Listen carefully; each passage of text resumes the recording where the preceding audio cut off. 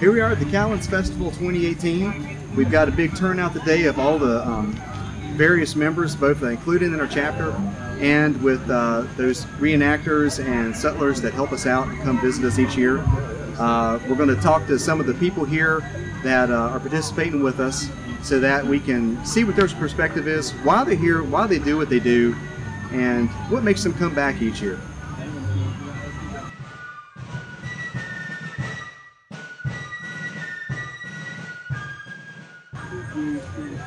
I'm happy to be here today because this celebrates Callands and Pennsylvania County's colonial past.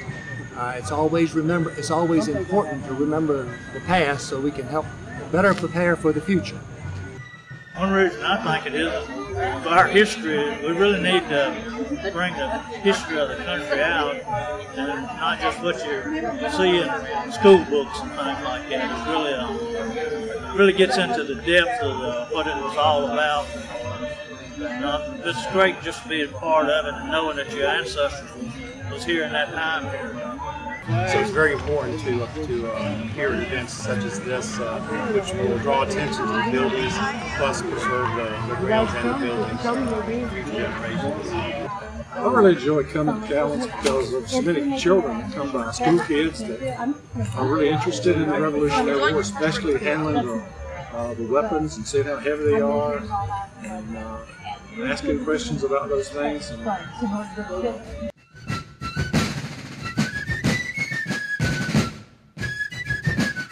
Well, paired with historical interpretation, I usually take specifically Pennsylvania County type history and I put them into drawings, and I try to pair that with any type of local historic figures or buildings, and then I just turn them into artwork, and I sell prints of them, and I sell cards of them, and I just try to, some of the buildings I try to reimagine the way they would have been, such as clerk's office, which is here today. I portray a 18th century seamstress slash actually tailor. I just recently found out that I'm actually a tailor. A seamstress would be somebody that would assemble parts, where a tailor would design, make, and finish the product. And that, so I do 18th century reproduction clothing. And that because somebody's got to be able to make it. You can't walk into the local store and buy it nowadays. And that, so, and I love sewing, so it kind of fell into a niche. I do scrimshaw work. I'm an artist with, use cowhorn as my medium. I take it and do a lot of the filing and engraving on it. These are powder horns, there's cups, there's salt and pepper shakers, spice, and combs. Anything that can be made out of cow horn from the 18th century, that's my art, that's what I like to do. This event is probably one of my favorite as far as being able to get out here and give the patrons a little bit of hands-on experience about what we do and history of the 18th century. It allows the kids to also come and just touch the horns, pick them up, look at them, feel how rough, feel the smooth textures, and sort of get a really overall of what we would have had to go through or what they would have had to experience as a child back in the 18th century.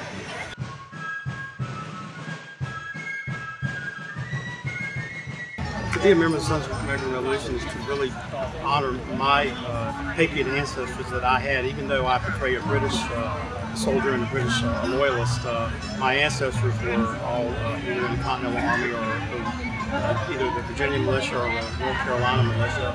And it gives me a chance to honor my heritage through them in that respect. At the same time, being able to do an impression of explain the British side of the war as well. Of course, I'm a member of the Sons of the American Revolution, and our purposes are to remember the past, to educate, promote patriotic activities, and to further the knowledge of the American principles and American documents, such as the Constitution, the Declaration of Independence, and those type articles.